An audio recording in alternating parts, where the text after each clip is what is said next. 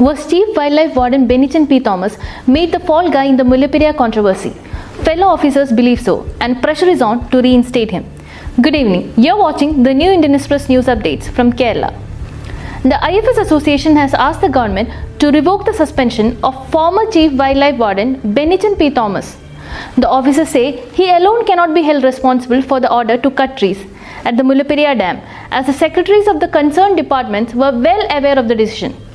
To lobby for him, Principal Chief Conservator of Forests P.K. Keshavan met Chief Minister Pinarayi Vijayan today, and the IFS Association office bearers had a meeting with Forest Minister A.K. Shashindran.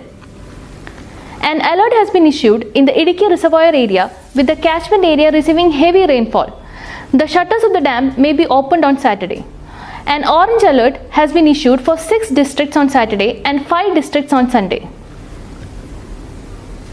The Kerala government has decided to provide a strong security cover in Sabarimala during the Mandala season starting November 16 and has appointed Crime Branch ADGP S. Srijit as Chief Police Coordinator.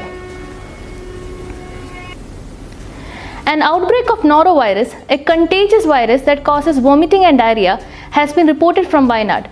13 students of Pukot Veterinary School have been diagnosed with the virus. Health Minister Veena George said the situation is under control.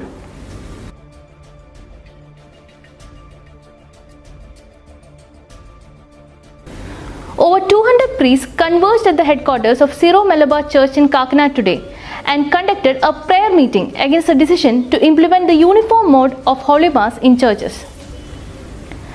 Kerala reported 6,674 new COVID cases and the test positivity rate stood at 10.24%.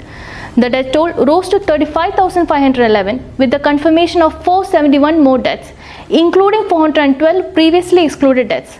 That's all for now. For regular updates, follow us on social media. Good night.